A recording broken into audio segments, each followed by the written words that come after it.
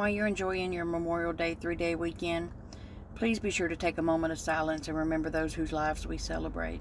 Those who gave the ultimate sacrifice, not only them but their families, to allow you the freedoms that you celebrate today. So please understand, when you see someone in uniform, man or woman, that they have made the ultimate commitment to give their life for yours at a moment's notice, as needed, against all threats, foreign and domestic. They take that oath seriously, and they mean it. And the families behind them, like myself and my children and my husband that support them, appreciate your support.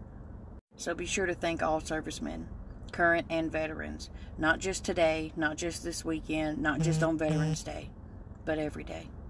I'm a military mama. This is my youngest baby.